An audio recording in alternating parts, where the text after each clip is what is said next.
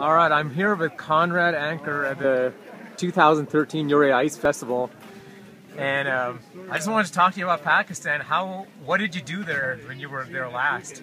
I've been to Pakistan 4 expeditions, and the climbed Laytok 2, and then in the Charakusa Valley, a couple of expeditions there, and then a failed attempt at K7. But I just love it. The people are magnificent. They're completely hospitable, and then the climbing is on granite, which is if you like granite rock climbing, it's pretty much the steepest part of the Himalayas. So from the Trango Tower to Nameless Tower, Uli Tower, all those really great peaks, and of course also home to K2, the world's second tallest peak at 8,611 meters. So for the adventurous person, there's no shortage of good fun that can be had in Pakistan, and I can't wait to get back myself.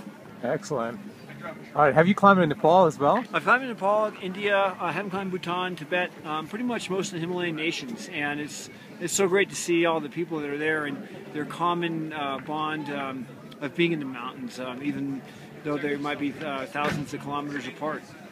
Now, how would you compare the mountains that you climbed in Nepal with what you get in Pakistan? The mountains in Nepal are there's not that Loiko granite, which is what the Karakoram is of, and Karakoram is a little further north, so it's a little drier, and the monsoon has a different effect on the mountains there than it does in the central and eastern Himalayas.